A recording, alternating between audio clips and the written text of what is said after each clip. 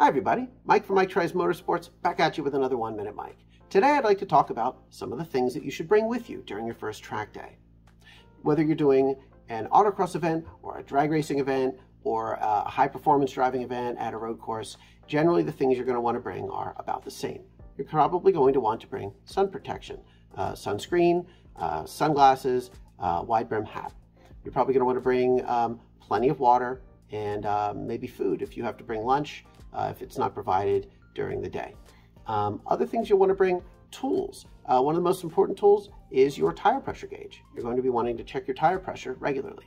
Also bring a torque wrench and a socket that will work on your lug nuts, because your lug nuts may actually work themselves loose as you participate in your event throughout the day.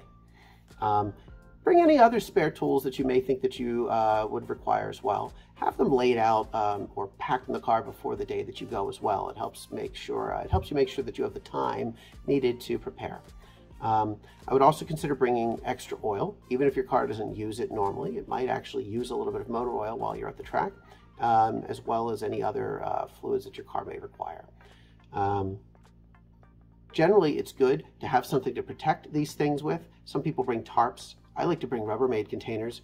A Rubbermaid container, you can just put everything into it and then snap the lid on, and if it rains while you're at the event, you don't have to worry about your things getting wet.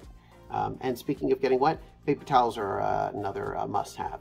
And a lot of motorcycle riders are familiar with rain gear called something like Frog Togs is a brand that I've used before, and it's waterproof clothing that goes over your pants and shirt. If you're going to be outside all day in the rain, it may be good to have waterproof clothing so that you don't have to carry an umbrella around with you all day. So I hope you found this helpful. I'm Mike. This has been Mike Tries Motorsports. Keep it shiny side up, and I'll see you in the next one.